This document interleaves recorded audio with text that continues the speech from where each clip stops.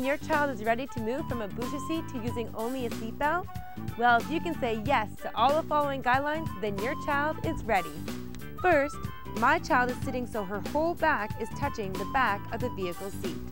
Next, while sitting back, my child's knees bend comfortably at the edge of the seat.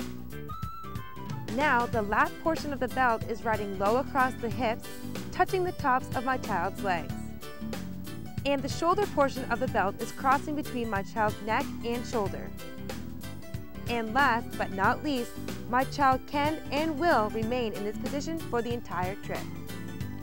And remember, your child should remain in a booster seat until they are at least 4'9", are over 80 pounds, or are at least 9 years old. And remember, it only takes a minute to keep your child safe. NB Trauma provides leadership and coordination in injury prevention, clinical care, research, and education related to serious and critical injuries in New Brunswick. Child Safety Link, making the Maritimes a safer place for children and youth.